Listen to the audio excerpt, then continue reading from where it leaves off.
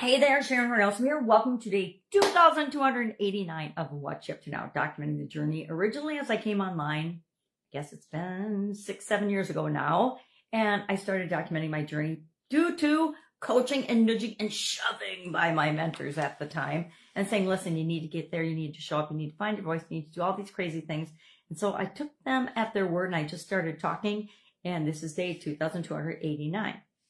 I guess I've missed a couple of days now. One was when I had COVID in 2020 or 2019 in the Christmas day, I think, of 2019. I missed a day. And then I missed another day because I didn't get my videos posted on time due to technical challenges like we're having right now. I'm traveling. I'm in Texas, and we've had weather in the central part of the United States that's just crazy, or else Facebook's going crazy. I don't know if it's certain platforms or what, but definitely had challenges over the last couple of days. Yesterday was horrible. I think it was after 10:30 before I got this one of my videos even to upload, and it was just crazy. And it sounds like my sister is saying that we're having the same technical difficulties today, so I'm not going to get frustrated by it. I'm going to hang out with my cousins. We've got some cousins down visiting, so I'm excited about that. I don't hardly ever get to see them, and we're going to go do some fun Texas touristy things because my mom's feeling better.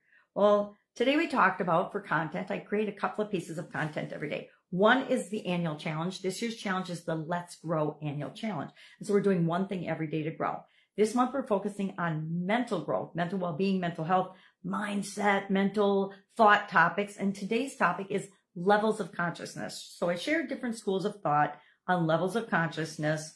And then our action item today is, as we go about our day, pay attention to how much we're paying attention. How present are we? How much are we in our conscious mind being present, or how much of our time are we letting our mind wander and our thoughts wander? We're just going to come up with a percentage today. And I'm excited to do this exercise because I don't think that I've ever really consciously been aware of how present and how conscious I am being on any given day. And I know that the vast majority of my time, I'm all over the place. So I think it's going to be a fun exercise. For Supersize Your Business, we talked about SEO strategies for using SEO to rank higher in search engines, to show up when people go searching for us online, to get more attention, get more authority, get more a better reputation, get backlinks. That's a technical way of getting people to link to us and give us more reputation, better reputation online. And there's all kinds of things with respect to that. And again, I did shameless plugs for David Burton and his organization, SEO National, because I think he and they are awesome. Because there are things that we do for our businesses to grow and build and supersize our businesses that we are the driver of, and we actually do them.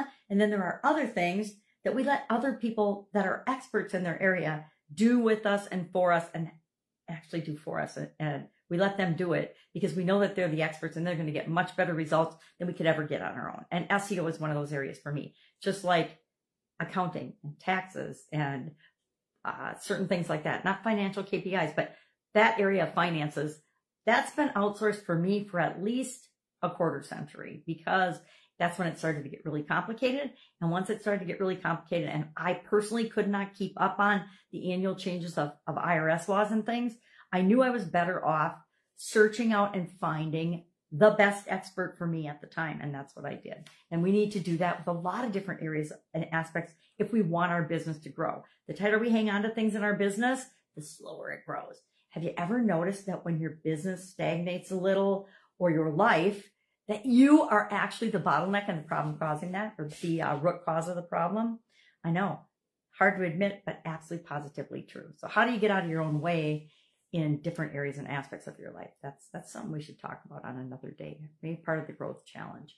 All right, that's all I've got today. If I can help you in any way, ask. Technologically, you should be able to reach me, but the way the internet's been performing the last couple of days and Wi-Fi, I cannot guarantee anything. But if you got a question, ask. You know how to find me. Have an awesome day, and I'll, of course, be with you tomorrow.